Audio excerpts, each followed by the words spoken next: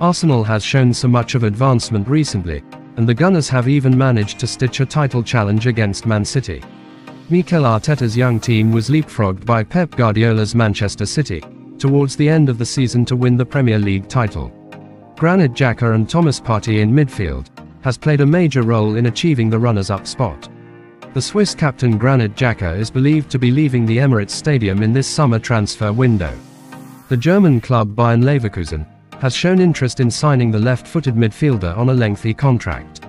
Although the transfer has not been materialized, it's only a matter of time, as the Arsenal hierarchy is waiting to bring in a replacement for the midfielder before giving a green signal for the transfer. The transfer expert Fabrizio Romano has now confirmed that Arsenal are apparently looking to let go the Ghanaian midfielder, Thomas Partey.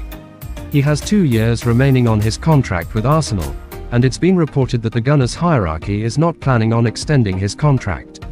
If an impressive offer comes for the Ghanaian, the North Londoners would not stand in his way to move from the club. Italian clubs are showing interest in taking Thomas Partey to the Serie A, and they would be hoping to convince the Ghanaian to come to Italy. Thomas Partey joined Arsenal in 2020 from Atletico Madrid for a release clause of £50 million. He has been an integral part of Mikel Arteta's rebuild of Arsenal. Hamstring injuries have restricted Thomas Partey in playing all the games for Arsenal for the initial 2 seasons. The Ghanaian has played 99 matches for the club. He has shown glimpses of his early Atletico Madrid form in the past season from August to Christmas.